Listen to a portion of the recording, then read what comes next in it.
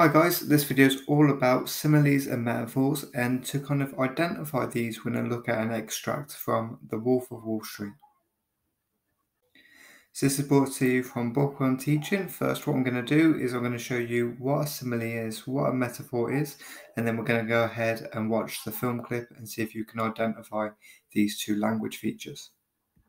So a simile is a figurative expression. That means we don't really mean it when we're trying to say that something is similar to something else. And when we make that comparison, we usually use the words like or as. So if we have a look at our example here, don't act like a pig. Okay, so you're just acting like a pig, but you're not actually calling the person a pig. We call this the weaker comparison of these two figurative language techniques that you can use. So next we have metaphors, and this is when we state that something is something that it is not.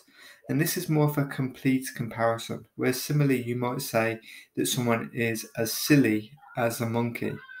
But for a metaphor, you would just say that the person is a monkey. So similes can tend to focus on individual traits, whereas metaphors are a lot stronger, and they say that you embody all of the characteristics of the thing you're comparing it to. Now in a moment we're going to play the clip from Wolf of Wall Street, and I just want you to spend a moment to see if you can listen to it and identify where the simile is and where the metaphor is.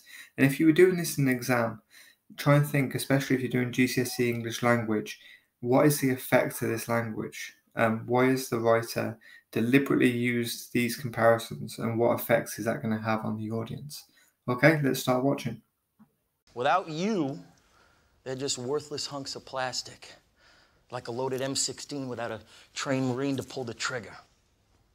And in the case of the telephone, it's up to each and every one of you, my highly trained Stratonites, my killers who will not take no for an answer. So let's have a look at two quotes that we can pull from this recording, okay? So, like a loaded M16 without a trained Marine to pull the trigger. So they're talking about the telephone, and usually when you're making a quote, you'd mention that telephone bit as well, because it's very important. So the telephone is like a loaded M16 without a trained Marine to pull the trigger. So it's a comparison using like or as, and so you should identify that correctly as a simile. Okay, the next one, my killers. Now, you've seen the video clip. These people, they're all dressed in suits and ties. They're not killers, and they're definitely not in the army, which, even though that seems like quite an obvious thing to state, it's all been done deliberately. So my killers, he's saying they're killers. He's not saying like or as, so we know that that is there a metaphor. So in the next section, I'm going to show you how to analyse how the writers actually used that. And if we take an example from the English language exam for AQA, we look at question 3, paper 2. How does the writer use language to influence the audience? So what I'm going to do is I'm going to show you a sample like P paragraph, a very simple analysis, and then it's going to have some missing words that I want you to kind of pause the video in a second when I show you and have a go at filling in the gaps. Okay.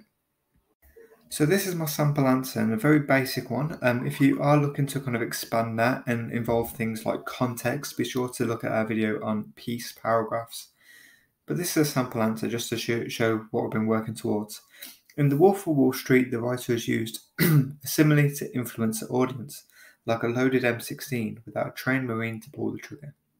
This comparison between the telephones and the M16 makes the audience feel there need to be something in their approach to selling.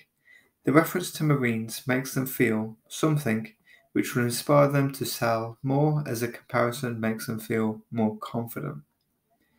Okay, so we've got the words relaxed, aggressive, unskilled, and well-trained. So just have a look at that and think which words might go into that gap.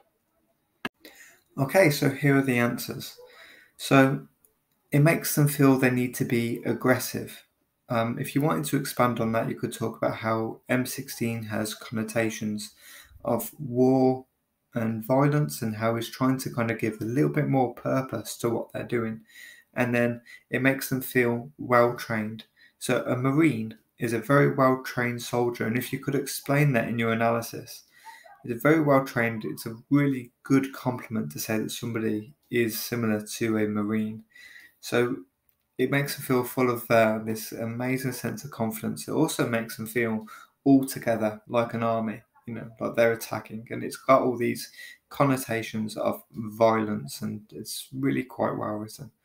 Okay, and if you do want to go for those higher marks, that's what you really need to do. You need to kind of expand upon this, not just say that it's aggressive, but say, why is it aggressive? What images is it creating in the audience's mind, and how is it making them feel?